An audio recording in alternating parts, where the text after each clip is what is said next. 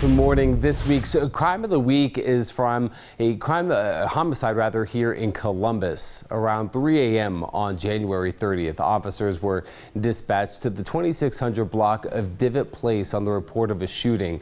Officers arrived at the scene and found the victim suffering from multiple gunshot wounds.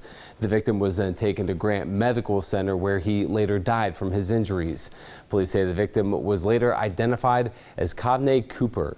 If you have any information on this crime, Central Ohio Crime Stoppers would like to hear from you. You could receive a cash reward by calling 614-461-TIPS anytime, any day. No calls are recorded and there is no caller ID so that you can stay anonymous.